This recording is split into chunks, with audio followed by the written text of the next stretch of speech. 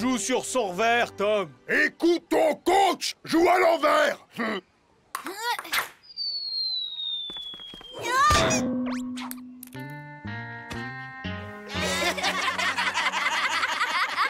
Si tu tombes sur moi au tournoi, tu vas pleurer.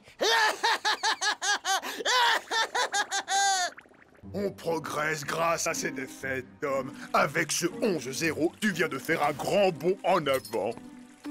J'en ai marre de perdre. Dis-toi qu'en perdant, tu rends ton adversaire heureux. Merci, maman, je me sens beaucoup mieux maintenant. Allons, Tom! Le sport est une école de patience et de persévérance. On ne devient pas champion du jour au lendemain. Oui, mais justement, le tournoi, c'est demain. Raison de plus pour ne pas baisser les bras. Mon ogre, tu me passes la clé de douce, s'il te plaît? Bien sûr, ma fée. La voilà. Et pourquoi tu ne coacherais pas Tom toi-même? Ça l'aiderait à prendre confiance en lui. Mais enfin, ma libellule, comment veux-tu? Je n'ai jamais tenu une raquette et je ne connais même pas les règles. Oh, tu as l'art de te compliquer la vie avec des détails, mon chéri. C'est pas un tout petit peu de la triche tout de même? Voyons, tricher, c'est à l'école. Et puis, Tom a bien besoin d'un bon entraîneur.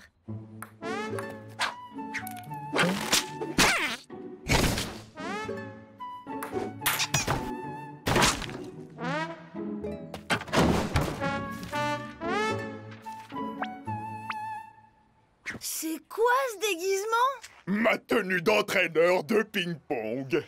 Et à quel titre, s'il te plaît? J'ai été champion de pouce-balotte dans le monde féerique. C'est quasiment pareil.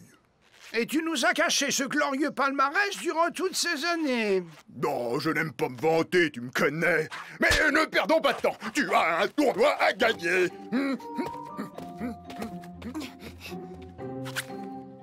S'il croit qu'il sera meilleur parce que c'est son père, bonne chance. On va commencer tranquille. Je te lance des petites balles et tu renvoies doucement.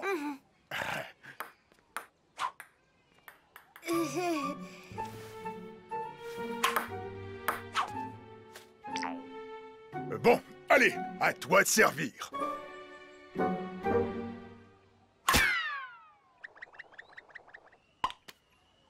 La balle, c'est comme un petit animal. Tu dois la caresser, pas la frapper. Comme ça. Même contre un manchot des deux bras, tu perdrais. T'es qu'un gros nul. Tu sais ce qu'il te dit, le gros nul? Puisque tu es si fort, Victor, pourquoi tu ne jouerais pas contre moi? Ok, Dac.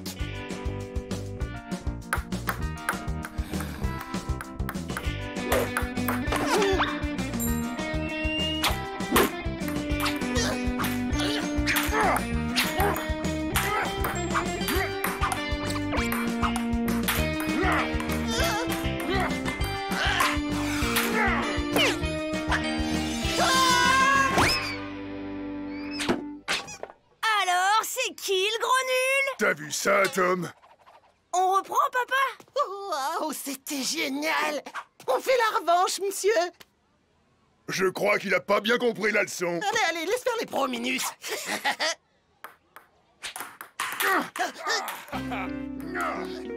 Alors, notre futur champion? J'ai eu un peu de mal à rentrer dans le match, mais après 2-3 matchs, j'étais inarrêtable. D'ailleurs, je me suis inscrit au tournoi de demain.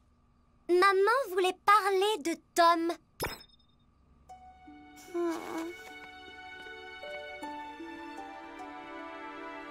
Au tournoi de la grosse gaffe, tu serais champion du monde. Je ne suis pas spécialiste, mais l'entraîneur ne devrait-il pas entraîner au lieu de jouer? En jouant, je lui montre l'exemple. Et puis, je connais mon fils. Il aura le déclic. Et toi, tu mérites des claques. Papa est un champion. Il doit être tellement déçu d'avoir un fils aussi nul. Ne dis pas ça, Tom. Dans l'épreuve, il faut persévérer. Les problèmes ne se règlent pas d'un coup de baguette magique. Pour qu'il soit fier de moi, il n'y a qu'une solution. Tu n'y penses pas. Ce serait de la triche. L'essentiel, c'est de partir... participer. Vas-y, mon chéri, t'es le meilleur! Tu es sûr que tu ne m'en veux pas? Au contraire, ça me stimule. Bravo, fiston. C'est bien d'être optimiste. Le tournoi va commencer. À vos raquettes, prêts? Vas-y, mon chéri, t'es le meilleur!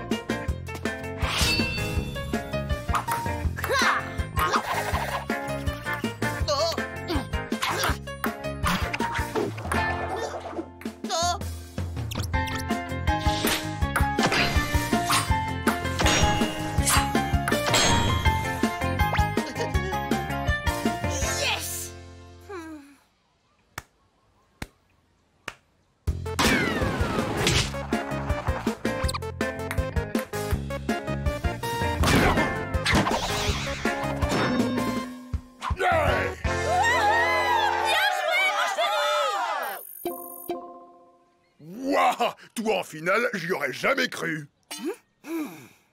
Non, enfin, je veux dire, comment t'as fait? Bah, j'ai caressé la balle, comme tu m'as appris. Si tu veux, je te laisse gagner. J'ai rien dit, ça va. Vas-y, mon Tommy! Explose ton gros lard de père!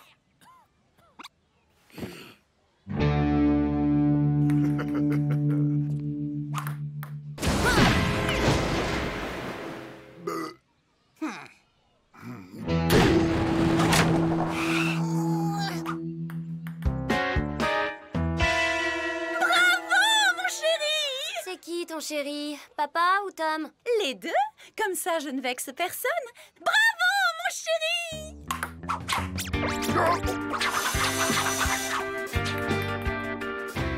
Non.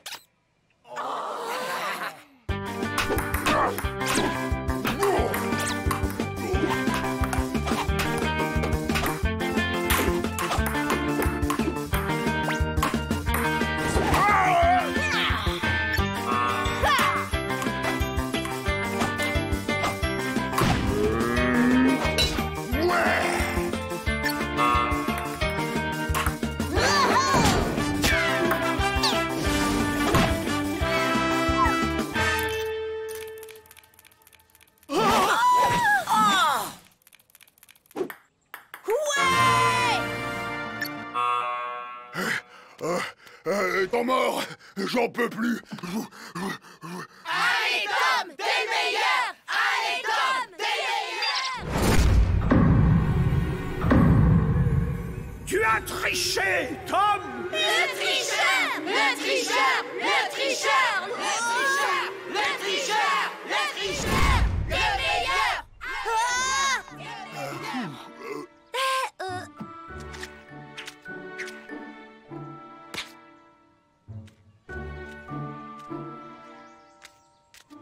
C'est l'horreur, j'entends des voix qui me traitent de tricheur.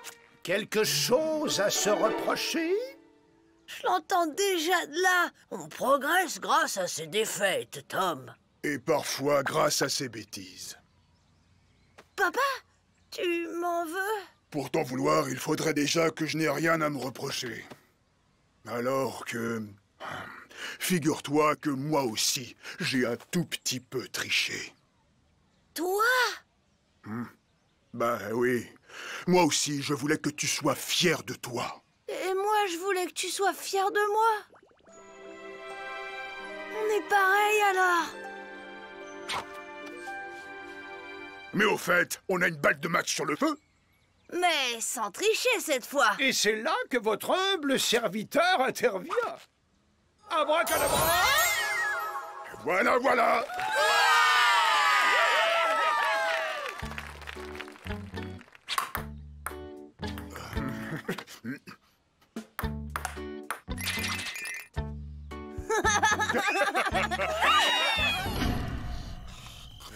être sûr qu'il faut 2 points d'écart. Parce qu'à ce rythme-là, on n'est pas couché.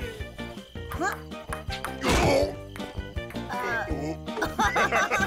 Même plus de batterie. Allez, mon chéri!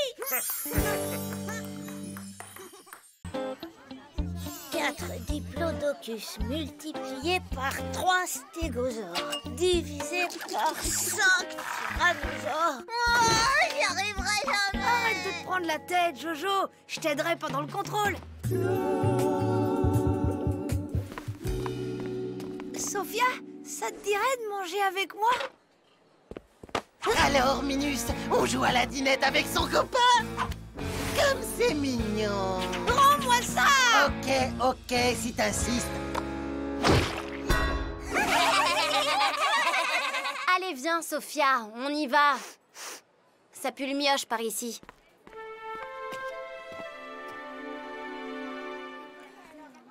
Oh.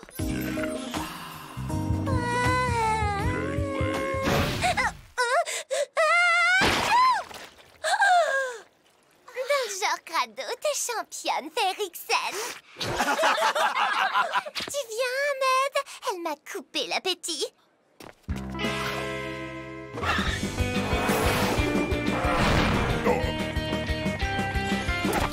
Moi d'abord! Dépite-moi encore!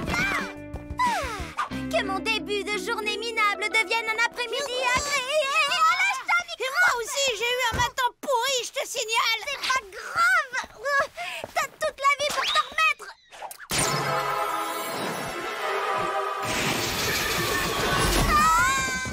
Oh bah bravo! J'espère que t'es... Hé, mais c'est mon corps, ça! Nos corps sont inversés! Oh non, mais tes cheveux, quel enfer! Il fait une chaleur à crever là-dessous! Et tu pues des pieds! Et tes jambes de nabo, on en parle? J'ai l'impression de raser le plancher! Que je retrouve mon corps gracieux et que Tom récupère son corps de morveux! Pourquoi ça marche pas? Le grimoire, vite! Sortilège, transformation... Ah, échange de corps! Pour retrouver ses esprits, il faut faire corps à tout prix. Faire corps? Peut-être qu'il faut qu'on se rentre dedans et qu'avec le choc, tout se remettra en place.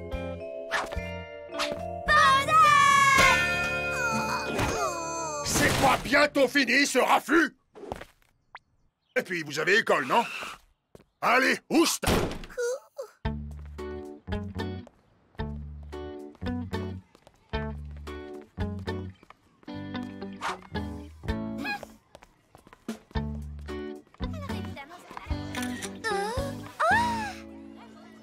Alors, les copines, vous prenez une photo sans moi? T'es gentille, Tom, mais c'était une photo entre filles, tu vois? D'ailleurs, elle est où, ta sœur? Là-bas, je vais la chercher. Décommage de Minus. Ah! Ya! Attaque de tyrannosaure! Pourquoi tu joues avec moi? Je croyais que t'aimais pas l'odeur des mioches. Alors, Féerique, t'as un nouveau petit copain? Je te préviens, Tom, si tu ruines ma réputation, je dis aux parents que tout est de ta faute. Hé! Mais c'est quoi cette bosse-là? Je te signale que c'est pas ton corps, alors fais-y gaffe!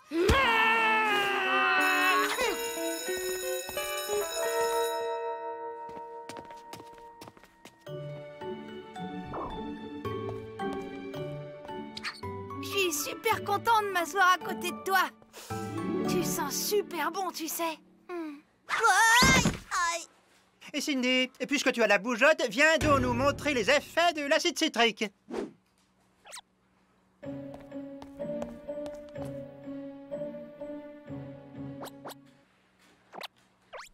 Alors, je verse l'acide critique dans...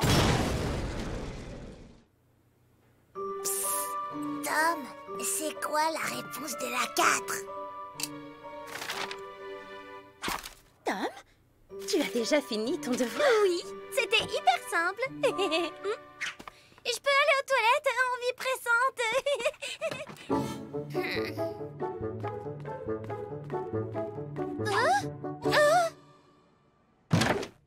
crevette! Qu'est-ce que tu fais là? T'es collée? Salut Cindy, j'ai eu un cours, disons, explosif. Qu'est-ce que t'as fait à mes cheveux? Ma vie est fichue! Tu vas voir la crevette! Je vais me venger! Cindy, reviens! Je te jure que j'ai pas fait exprès! Je crois que je suis allée un peu trop vite.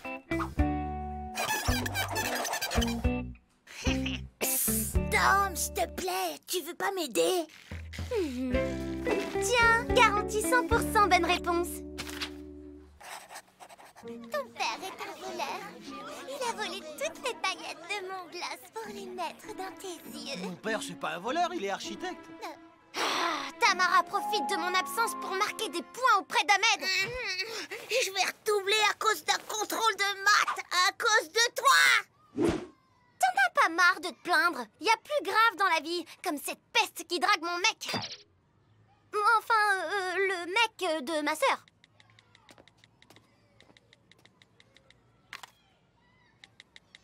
Salut Ahmed. Ah, salut Tom. J'ai un secret, mais tu promets de ne rien dire. En fait, ma sœur, elle te trouve cool, mais elle est trop timide pour te l'avouer. Ah bon, tu crois?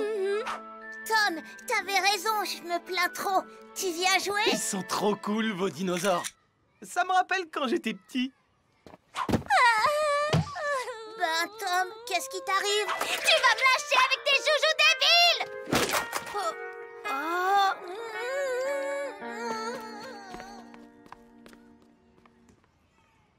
Cindy, tu viens t'asseoir? Tiens, je te fais un dessin. Ça te plaît? Merci, Cindy. C'est super dur à cuire qui se bat contre les super méchants armés de lasers. Tchou tchou tchou tchou tchou piou piou piam pam pa pa pa pa pa pa. Cindy, t'es sûre que ça va? T'es vraiment bizarre aujourd'hui. Tu vas être contente, Ahmed vient vers nous.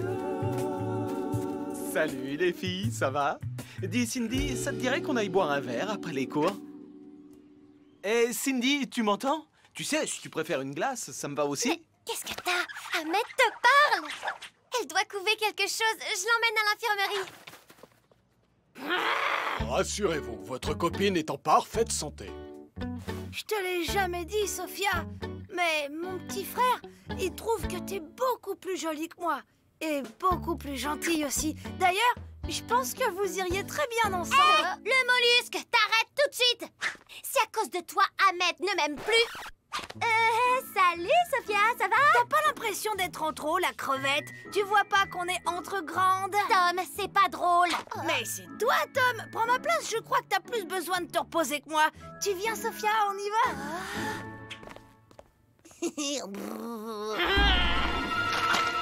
Tous aux abris, attaque de morts contaminés! À mon avis, la crevette, tu peux oublier ton histoire d'amour avec Sophia. Pourquoi t'es toujours méchante avec moi? T'avais pas le droit de faire ça!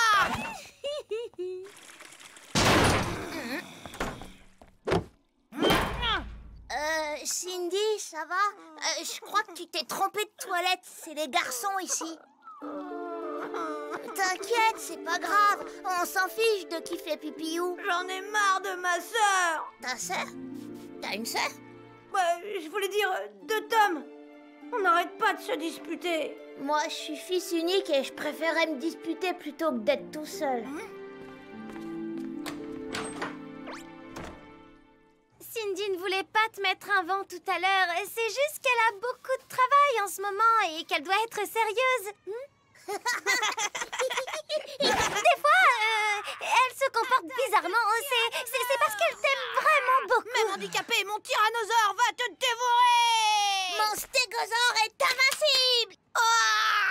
Je vais mourir. Tu diras à Jojo qu'il est le meilleur ami du monde. Tom a de la chance de l'avoir à ses côtés. Alors,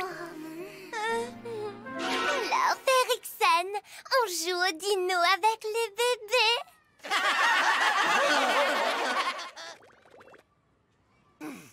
Si t'avais eu un petit frère, tu saurais qu'il n'y a pas de honte à jouer avec. Au contraire. C'est trop beau ce que tu viens de dire, Cindy. Ça te dirait une balade de diplodocus?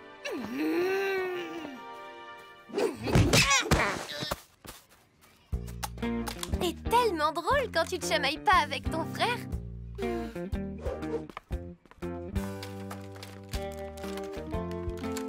Sophia, je voulais m'excuser pour la grosse morve. C'est juste que Cindy, elle me fait tout le temps ça à la maison. Même qu'elle la mange après. Au fond, on s'aime bien. Au fond, on s'aime bien. Ah, ça fait du bien de retrouver son corps et ses beaux cheveux d'or. Et ses pieds qui puent. J'espère que tes jambes de Minus courent vite.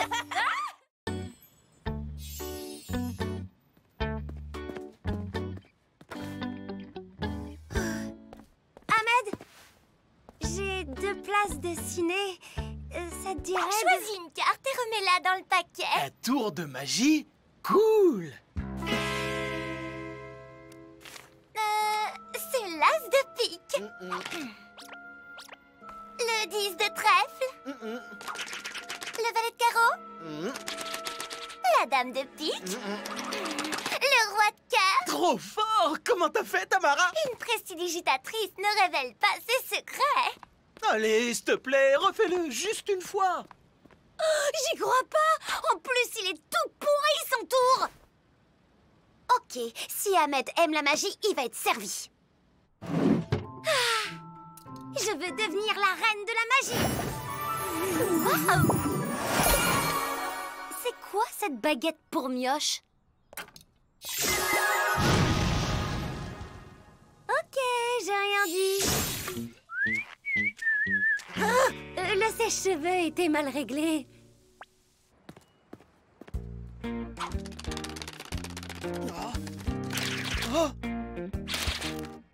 Waouh! Comment t'assures? Tu m'as jamais dit que t'étais une pro. Oh, tu sais, j'aime pas me mettre en avant. Genre comme Tamara. Ah.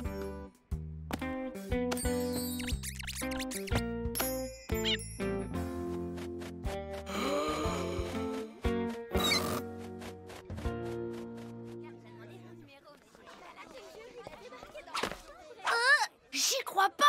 T'as fait de la magie pour draguer. Ahmed parle à tout le monde de ton incroyable talent. Il parle de moi à tout le monde. C'est vrai? T'es complètement folle. Hé, Cindy, tu me fais un tour. Ahmed m'a dit que t'étais super forte et j'adore la magie. Oh, Sophia. Aïe!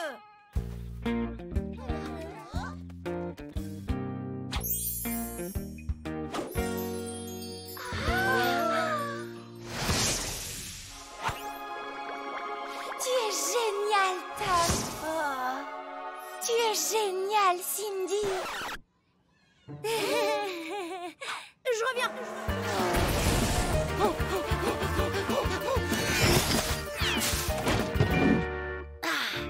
Je veux devenir le roi de la magie. Pense très fort à une carte, Sophia. Ça y est.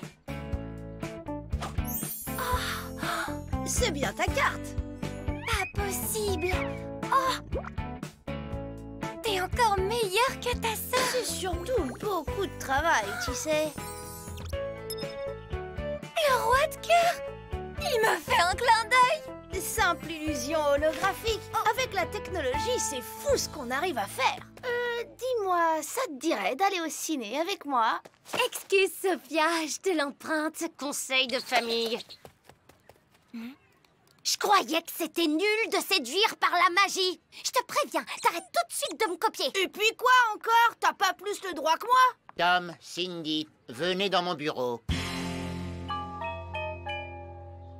Un spectacle de magie pour la fête de l'école? C'est une idée du proviseur. Pourquoi faire de la magie à l'école alors qu'on s'échine à cacher nos origines féeriques? Tout le monde croit que c'est de la fausse magie du monde réel avec des trucages. Et comme les magiciens ne dévoilent pas leurs trucs, personne ne saura que c'est de la vraie magie. Ils n'ont pas tort, mon Grégorichou. Laissons-les faire leur numéro, puisqu'ils y tiennent tant. S'il te plaît, papounet. Si on cartonne avec notre numéro, j'aurai la super cote avec le proviseur.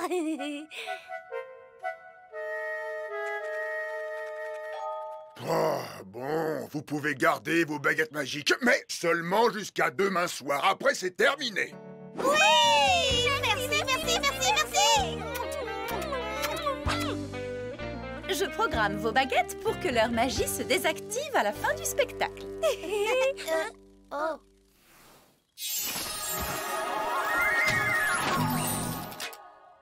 Pas grave, on met la gomme sur scène et ça sera dans la poche avec Ahmed. Avec Ahmed et Sophia. Ça va être génial. Veuillez accueillir nos deux graines de magiciens, Tom et Cindy. Bravo! Allez, les enfants! Pour commencer, je vais transpercer ma sœur de coups d'épée. Eh oh! Aïe! Y a pas marqué assistante potiche. Et d'abord, pourquoi c'est toujours les garçons qui ont la baguette et les filles qui se font charcuter? Bah ok, c'est toi qui me transperce. Oh, même pas mal. Oh, même pas mal. Ils sont incroyablement doués et en plus ils sont très drôles. Oh. Arrête ta frime, c'est moi qui fais tout le boulot. Oups, pardon, pas fait exprès. Tu vas me le payer. Fais-moi descendre. Tes désirs sont des ordres. Oups, pardon, pas fait exprès. Ce sont nos enfants! Wouhou! Je crois que c'est le moment de la boîte à disparition. Et si on prenait maman? C'est pas souvent qu'on peut faire disparaître ses parents. Oh! Oh, Cindy, tu exagères!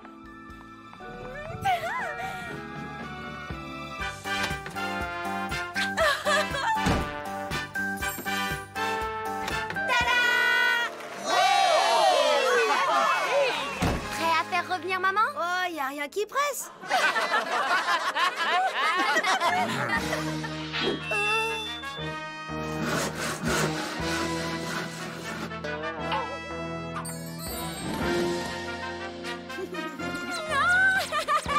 Pas les chatouilles! Ouais, trop fort!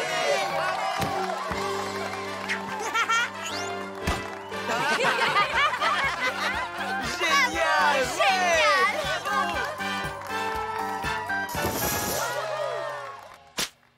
Recolle-moi avant que ta baguette se désactive.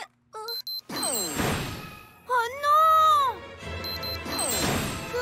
Qu'est-ce que t'attends? On va chercher maman! On a oublié de la faire réapparaître. Et c'est elle qui a la baguette! Bravo, les enfants, quel succès! Mais vous auriez pu être plus discret. Où est votre mère? Si le proviseur te voit comme ça, on peut faire nos valises et retourner dans le monde féerique. Fantastique! Pour ne pas dire féerique! Bravo, bravo, c'était magnifique. Merci, monsieur le proviseur! Ils sont très fatigués. Laissons-les se reposer, Mais voulez-vous? bien sûr, c'est tout naturel. Avec un tel talent, vos enfants devraient envisager une carrière professionnelle. Qu'en pensez-vous? Eh bien, je suis partagé.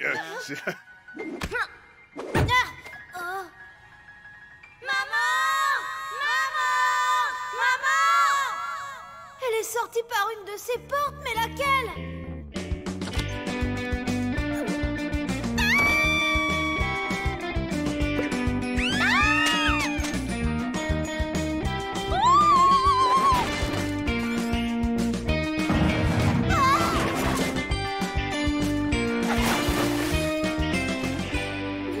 On n'y arrivera jamais, il y en a trop. Mais pourquoi maman n'utilise pas sa baguette pour revenir sur scène?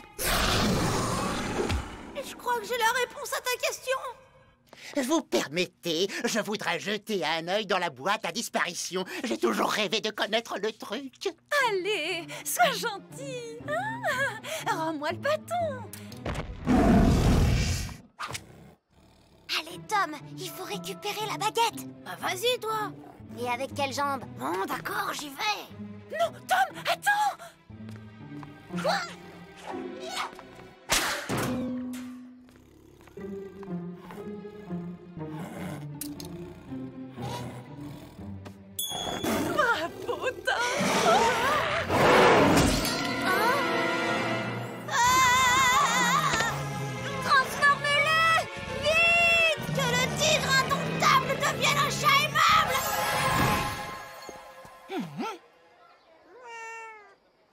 Juste un petit coup d'œil.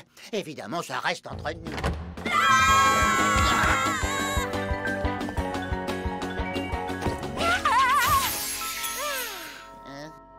Ne soyez pas trop curieux, monsieur le proviseur. Les bons illusionnistes ne révèlent jamais leurs secrets. Alors, ça vous a plu? C'est le meilleur spectacle que j'ai jamais vu. Éblouissant et tellement drôle. Alors, ce ciné, on se le fait? Ouais, un de ces jours. Je vais d'abord passer du temps avec Sophia. On s'est découvert tellement de points communs pendant le spectacle.